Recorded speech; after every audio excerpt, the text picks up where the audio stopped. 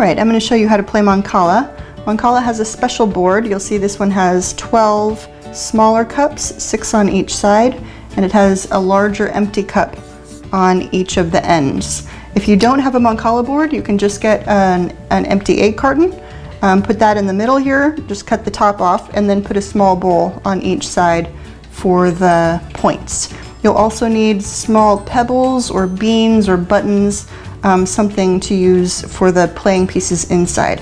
I've put 4 stones in each of the small cups here, nothing in the outside ones.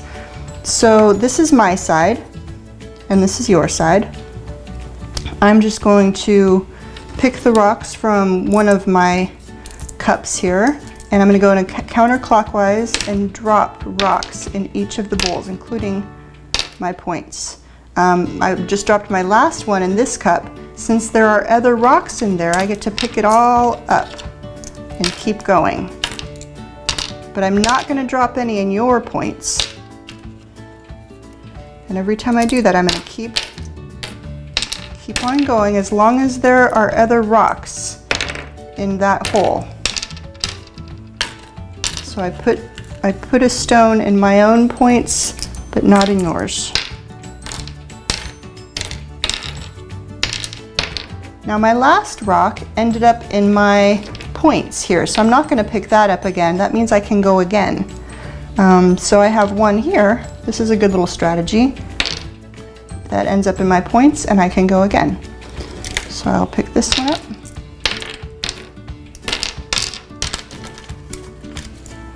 And sometimes someone gets on a lucky streak, goes round and round and round and round. Now there were no other stones in here, so that's the end of my turn. Now you pick up a couple of a cup of rocks from your side, and you do the same thing. You put it in your points, but not mine.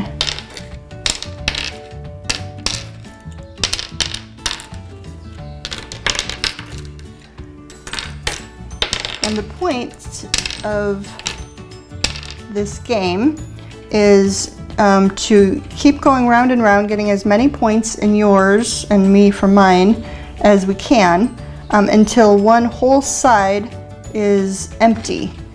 When someone has all of the rocks on their side empty, all of their cups are empty, then the game ends and we count our points. So I would count the points in my side, you would count the points in your side.